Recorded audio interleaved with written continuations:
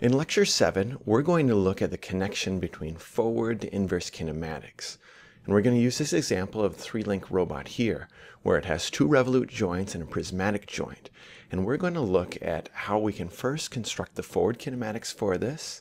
And then you'll notice something new in this picture because I've sketched out the workspace of this robot when I put some joint limits on how far each of the joints can move.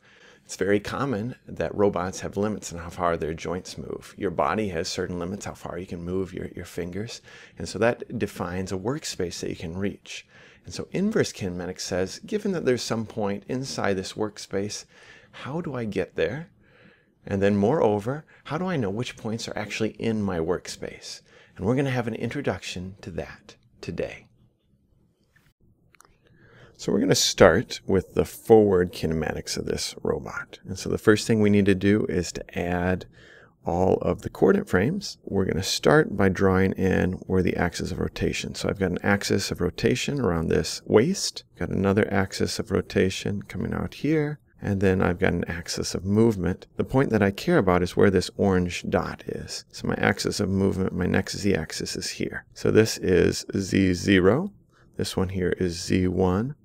This over here is Z2. We're going to say that the end effector is also going to be in the same direction. That's Z3. So now we have to go through here and we have to add the x-axes. So my x-axis, remember the first thing I need to do is assign an origin. It makes sense to put that on the base, but it would depend on your application. So here's my origin. I'm going to have my x0 coming out this way, which means to make a right-handed frame, then my y0 is coming out this way. Next, let's look at these 2 axes that we have. So I've got my z0 axis, it's coming up through here, and my z1 axis is coming through there. They intersect. Since they intersect, that has to be my next origin. So I'm going to put a dot there. That is O1.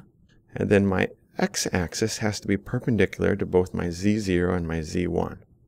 I only have 2 options. Either my x0 is going to come out this way or it comes out this way. I'm going to pick this one coming through here, but that is a freedom that I can have. So there's my x1, which means that my y0 is going to be a right-handed frame. So there is y0 coming out there. Next we look at our intersection. Well, we've got that both z1 and z2, they are parallel to each other. So that means that I could pick a point anywhere along these ladder rungs between them. In order to avoid having extra parameters in my DH table, I'm going to make this one on that same plane as O1. Here is my O2. And then my x-axis, I don't have as much freedom in this because remember our x-axis has to travel along this line. So this line along this common normal is going to come up through here. I hit the origin and then extend. This is my x2. To make a right-handed frame, my y2 is going to come here. And then I have a translation because this is a D-joint here, which means that I've got some freedom here. I'm going to make this just be a translation of the previous axis. So right here is going to be my X3 and then my Y3. So now it's time to go through here and assign the distances that I move on this. So let's start filling in our DH table. We've got 3 lengths, 1, 2, and 3. We know that we have a theta 1 star, and we have a theta 2 star, and we have a D3 star for my prismatic joint. We have to fill in the rest of these parameters. Let's go ahead and let's draw in what those parameters are that I just drew. So if I take my x1 and I drop it down here, then the angle that I spin around my z0 axis, that is my theta 1. Similarly, my distance that I rotate around z1 from x1 to x2, that right there is my theta 2. And then this distance that I move in and out along my prismatic joint is D3 star. So next we need to look at what is R1. Well, R1 is the distance radially that we move along our x1. And since these points are at the same origin, that's going to be 0. My alpha is a twist that I do around x1 to go from, this one was z0 to z1. I'm going to revolve this direction, my positive convention. That is going to be my alpha 1. And you can see there that it's 90 degrees, or pi over 2. My d is the distance I translated along my previous z-axis, and so that is this distance from here to here is D1. I'm going to write it as D1. And so my next link is this link 2.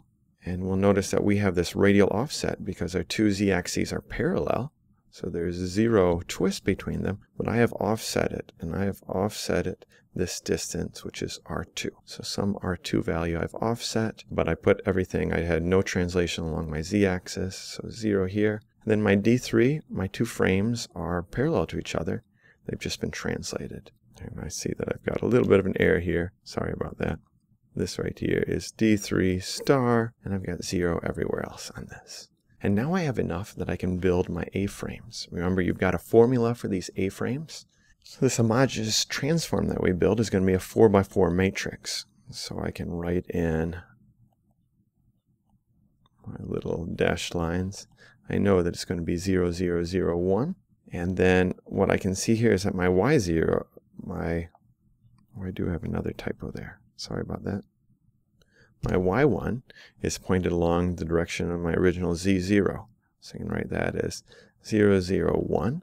My X1 is going to be rotated by theta. And so my X1 is going to be cosine of 1, sine of 1, and 0 elements in the Z-axis. Whereas my new Z-axis is also going to be rotated, but it'll be 90 degrees behind the X-axis. So that's going to be sine 1, negative cosine 1, 0. And then the final thing we want to know is where is this O1? This is O1. And you'll notice the only thing that's happened is it's been translated upwards by D1. So it's 0, 0, D1. Now it's time to do my A2. And A2 is what's the translation from frame 1 to frame 2? Again, we can put our easy things in there. We know we're going to have a 0, 0, 0, 1 on the bottom. And now we want to look at where are my different axes. So the first axis that I care about is this X2 axis. So my X2 axis is going to be in the same plane as X1, Y1, just slightly rotated.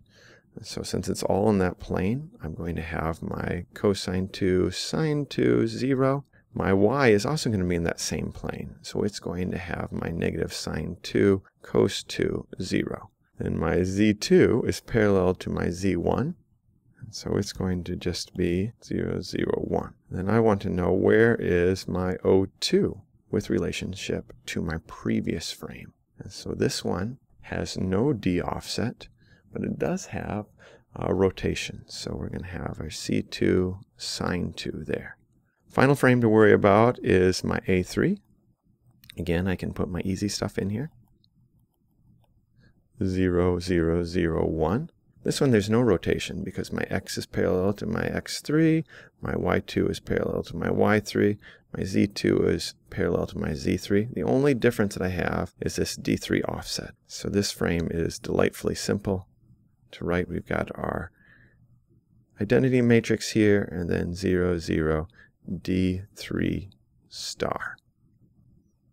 And those are our transformation matrices. And we take those and we multiply them together. I'm going to leave that as an exercise to you, and I'm just going to show you the answer because this is the answer we want to talk about. So the first thing I do is I put in my easy values, because we always are going to have some easy values.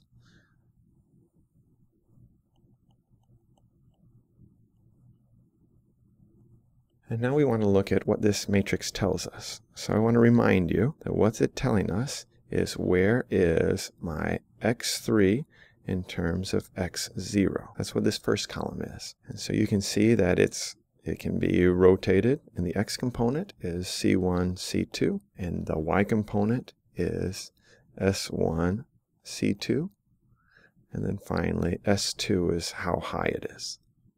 Next we want to look at is where is this y3 in relationship to y0. So this one, we've got a negative cosine 1 sine 2 and a negative sine 1 sine 2, and then a cosine 2. Finally, we want to look at where is z3 in terms of z0. One of the interesting you see is that it's always perpendicular. So we can write this in. We've got it's just sine 1, cosine 1, and 0, since it's always perpendicular. Finally, we want to know where is this final point, this origin 03, with regards to the base frame. And so we'll start with the x component of that. The x component of that is going to be given by cosine theta 1, cosine theta 2, plus a sine 1 d3 star. So let's look at where those components come from. So this first component takes us all the way out to this point here. And the second component takes us farther outwards in the x direction. The y component is going to be very similar. First, we want to know how far have we moved in y0 in this component. We could drop that down. That distance we've moved out there is going to be just the sine of 1 times the cosine of 2. Cosine of 2 tells you what is this projection of this arm. It gets shorter as we rotate theta 2 upwards, and sine 1 is giving the component in the y direction. And then we have our extent that we go out here, which is going to be a minus cosine 1 d3 star. Our final component is how tall is this point? How far is it in the z0 axis? We first have that we're stepping upwards by 1 unit to get to this point over here. And then our height is totally dependent on what theta 2 is. So that's going to be plus the sine of theta 2. So now we have our forward kinematics. And remember, this column here tells us what direction is x3 with relationship to my base coordinate frame.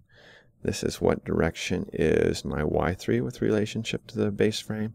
This is where is my z3 with relationship to the base frame. And these components tell us what is this point in my x, my y, and my z in order to get there. So now we've done forward kinematics, which means we can map how these joint variables get expressed into the transformation function. It's easy to see as I move this d over here. You can see that it directly is changing this d. As I rotate my theta 1, then I get this rotation matrix here, and I'm also changing the position of this end effector. The second part of the lecture is going to talk about how we can go from this position of this end effector and figure out what these joints are.